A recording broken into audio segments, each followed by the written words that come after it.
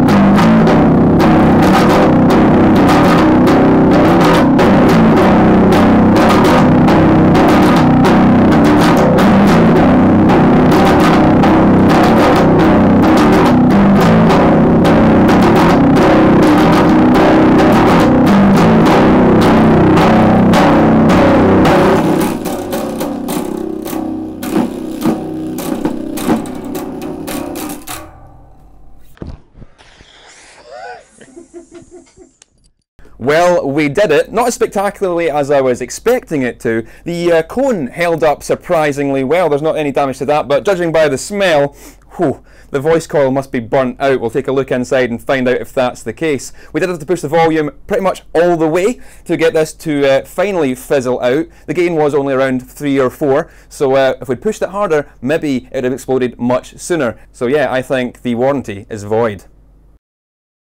So we're at the service centre and I've torn the speaker apart to find the voice coil, and here it is, and there's been so much power going through that it's turned black and crusty, and that's where that atrocious smell is coming from. So this is a good lesson on why you shouldn't put a 200 watt bass amplifier through a tiny 8-inch guitar speaker. This is warranty void.